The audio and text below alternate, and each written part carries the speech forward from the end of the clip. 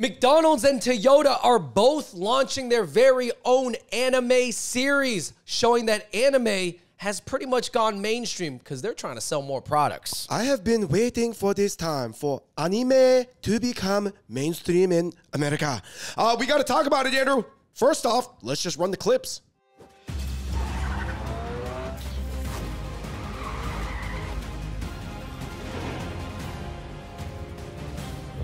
Welcome to the future. Gaze upon SynthCorp's ultimate design, the standard synth. Our machine-driven synth vehicles are simply superior to human drivers in every way. The future is synthed. The future is mine, and nobody can stop me.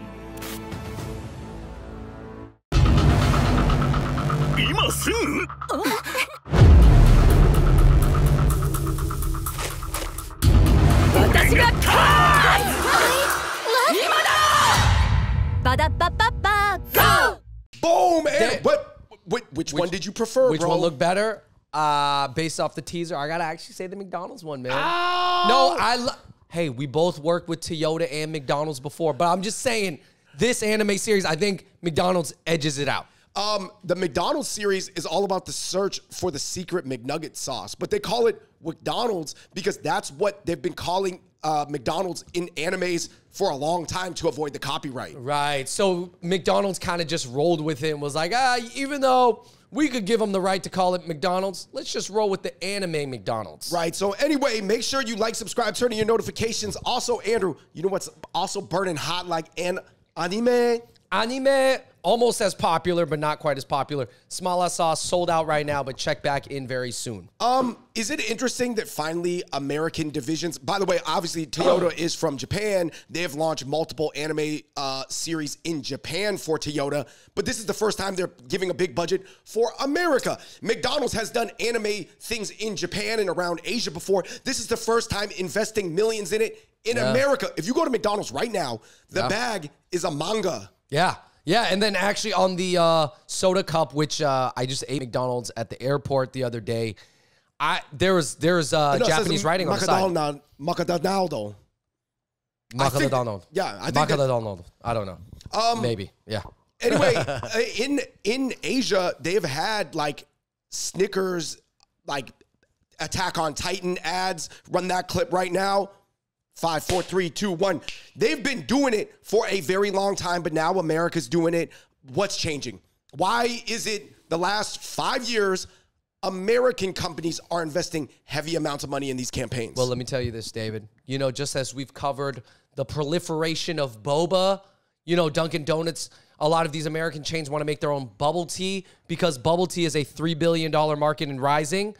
Well, guess what, David? A lot of people are thinking about marketing K-pop because K-pop is set to rise up to a $20 billion market size by 2031. But guess what's dominating? Anime is projected to be a $30 billion market by 2023. Oh, I'm sorry, $60 billion. Right. So currently, it's almost a $30 billion market. So anime, and I think that includes manga as well, probably. Right, because one is just the written version and one's the animated version. It's a gigantic market. And not only that, it's like, at the end of the day, if you're McDonald's and Toyota and you're thinking of ways to kind of reinvent yourself or refresh yourself or like, you know, these are two companies that are trying to figure out ways to get new young customers because they've been around so long. You know what I mean? So, yeah. I think it goes to show you that there's been a gigantic shift in Western culture away from like Ronald McDonald, away from a Hamburglar, away from these like Western icons. Yeah. Because for the longest time, McDonald's was using like Western cartoons, right? Now it feels like for this generation that's under 30, Eastern cartoons have supplanted Western cartoons for sure now. Do you know what I'm saying? Like, it's officially swapped. I think their market share was like always growing. It reminds me of when rap took over rock music in the early 2000s. I knew it was crazy when my even my white teachers at school were like, bling, bling. Bling, bling, buddy. I like your bling, bling. Yeah. You know what I mean? With the No Limit Soldiers. No, there's been a cultural shift, and I think that so many people around the age of 26 and below have consumed, not just the geeks, but just almost everybody has consumed some Asian cartoon, at least Pokemon or Dragon Ball Z.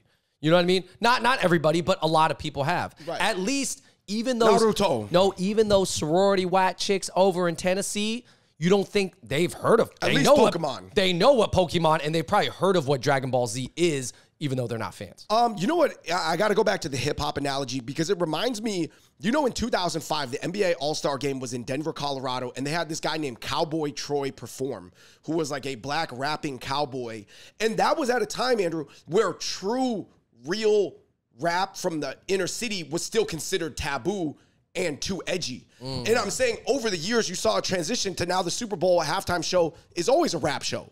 Right. Because rap has become the predominant music genre in America. And I'm saying that anime sort of has this similar arc. And we're at the reaching that transition point. I mean, I do think anime is basically a staple of culture now, of a certain age group. But it is specifically younger when you say. Yeah, of the younger group, it is definitely part of culture. For sure. Maybe not, it's not top 5, but it's like, it's up there. Me and you are not the biggest anime fans, especially for being Asian American. I know there's a ton of people who are like way more into it than we are, but we do know a thing or two, Andrew. This is what I think. I think that anime is popular because there's a way bigger range. American animation is very limited in theme, stylistically, and they don't really have big story arcs. Like even when we were watching the Batman cartoon growing up, it was almost like every episode was self-contained. It had nothing to do with another episode. It was almost like sitcom-ish.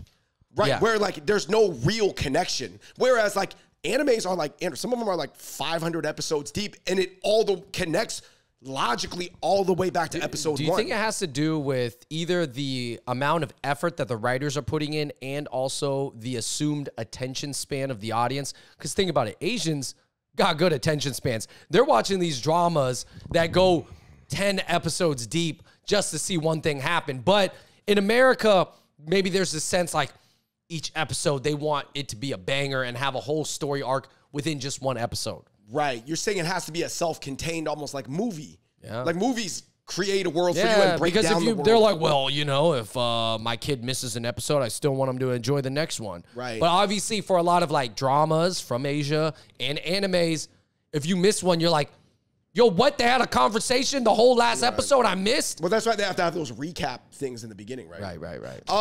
Also, there's like shoujo versus shonen. Shoujo is for like girls. Shonen is for boys. But even within that, there's different tiers and age ranges with different themes, different levels of adultness. You know what I mean?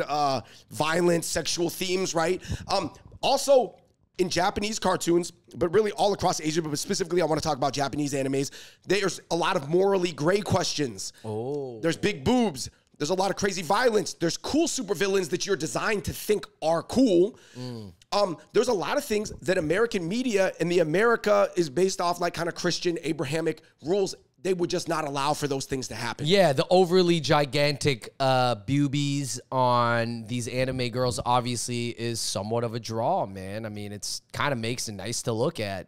They said Japanese or Asian studios are getting things done for like a quarter of the price. Like they work longer hours. They probably get paid less. The workflow operations are more efficient, which allows more frames and allows the animation to look smoother. Yeah, I mean, again, I think that you could maybe argue that the anime creators take more pride in what they're doing because it's also like Japanese culture. So it's like, man, if we're making an anime, like we have to do it perfectly and we have to go by the craft. Right. And not only that, I mean, compare the animation style of like a lot of animes to like Rick and Morty. Rick and Morty looks like it was like sketched on a napkin, even though that's sort of some of the appeal of it, right? A lot of people were saying the closest things to in America are superhero cartoons, but the superhero cartoons, it's just like, it's still just not there. But that's the closest comparison, right? Like people into Spider-Man, Batman, Superman. Yeah, you know what? A lot of animes, I mean, I'm not an anime expert, but I feel like a lot of the drama comes from like, that's my dad. It's almost like a whole Jedi Star Wars level drama, but good like guys switch bad guys, every bad guys single switch good one, guys, yeah. right? That person turns out to be your sister. Oh, this person's this. That's actually related to that. Oh, my mother died. He killed my father. It's like pretty dramatic. Right. More like K-drama. Yeah. Also, I really think like the visuals, animes are more drawn to look like real people. I know that they don't look realistic. But they look like gorgeous hoppas, actually. Yeah, I mean, gorgeous half Asians with BBLs and implants, essentially. And then the guys look like with the V line and everything like that. But Michael Phelps times what two. I mean is that they're supposed to be recognizable as like humans, while I think in a lot of like American cartoons, they don't draw them like Homer Simpson or something like Homer that. Simpson is like, yeah, that's like, what type of humans are they? They're not humans. Some people do look like Homer, though, but they're not considered the best looking people. Somebody said it's a community online, and it's really welcoming. The fandom is welcoming to people who are socially nervous or nerdy, possibly neurodivergent. Basically, much more accepting, for example, Andrew, of an online community than like the online like sports community. Right. And some people have some theories. They were saying the anime characters themselves, they're either written as more neurotic or detached themselves. It could either be due to culturally Japan is so different from the West, or also they just tend to lean into more extreme characters, and people may find some of themselves in the anime characters, and then that contributes all to the fandom in a triangulation. Yeah. Yeah, I think that's really interesting. Fantasy, relatability, all rolled into one. Dude, it's hitting on That's like crazy. every cylinder, bro. That's crazy. I always tell people, man, a lot of things in life, it's like a checklist of 10 things, and when something checks off all 10, ain't no stopping it. Yeah. A lot of people were saying, especially some of the nerdier pro athletes, Andrew Jamal Williams, Zion Williamson, they have come out and said that they're big anime fans. But obviously, people like Marshawn Lynch, John Morant, I would find it hard to believe that they're big anime fans. Yeah. I'm not saying for sure. I'm just saying. Someone's got to ask him. Ultimately, Andrew, what do you think? It's coming into America now. It's becoming the predominant illustration and animation in a market for a long time that was like, nah, man, that stuff's weird. Maybe only for the hentai I would enjoy it, but not on my McDonald's. I guess it's cool to see, man. I'm really happy because even though I'm not personally the biggest anime like fan or geek, I have been to Anime Con and I've been to Comic Con, but Anime Con was obviously based in anime. And that was just to see how many people love it, and even talking to, people that we work with who are younger that really love anime. It's like, man, I just hope that the animes keep getting better and people are able to draw more from it, Right. But I think it's cool, man, because, like, I don't know, that McDonald's anime looks kind of cool. Is this the future of branded content? Like, would there ever be a K-pop group, like a McDonald's K-pop group, like McDonald's names them? M-pop, McDonald's pop. Y'all can have that idea. Or B-pop, Burger Pop. That's crazy. No, you have, all right, you assemble just for one album the McNuggets, and that's a pop group. Like, you know how, like, California Raisins. Yeah, they could do that. Like, somebody could fund that. I don't know if it's worth it, but they could do it. I saw the Demon Slayer movie recently. I thought that was really tight. I saw the Attack on Titan movie. I've obviously seen a lot of clips and a few episodes here or there. But you know what growing up always impacted me deeply? There was an anime, Slam Dunk. Slam Dunk, still to this day, is the coolest looking Asian hoopers in history. There's actually low-key a lot of Japanese basketball animes, and I want to say there's more basketball cartoon animes than there are American basketball cartoons. Yeah, for sure. Yeah. That's a good point. It's crazy. I think that the whole view of the East about animation and illustration is completely different than the West, too. Right. And I think coupled on top of that, the economics of scale, like we said, the ability, the cost, the sheer economics of creating illustration and animation, I think the equation is completely different over there. Andrew, the CGI rates in Taiwan, it might be like an eighth or like a tenth of what it costs in America. Basically, guys, what do you think about this? Asian style of entertainment, particularly anime, is taking over the cartoon game. It's taking over the animation game. I'm not saying everything's going to look like an anime, but the anime market is gigantic. It's huge. And once Marvel as a brand kind of loses some hotness, anime is just... But it might not be Japanese-made animes. Maybe other people make animes that are just as good. You let me know in the comments down below. I know that there's Chinese animes, Korean animes. There's probably animes from other countries, too, from America as well. So let me know. Yo, what if Times Square starts looking like San Francisco from Big Hero 6? That was people's image. I'm saying somebody, I got it on a vision board somewhere. Make my eyes really big. Hey. You look like an anime. All right, you guys, let us know what you think in the comments section below. Toyota, McDonald's, who else needs it? I think I thought of the next one. Pizza Hut needs to bring some Japanese pizzas and do a Pizza Hut anime. Oh. An anime series based around Italian pizza makers, but in Japan. Or like, you know, they depict it as Italian, but in Japanese. That'd be hilarious. Yoshoku. All right, you guys, let us know what you think in the comments section below. Is anime here to stay? Is it just a passing trend? Or is it going to supplant Western animation and illustration? All right, everybody. Until next time, we out. Peace.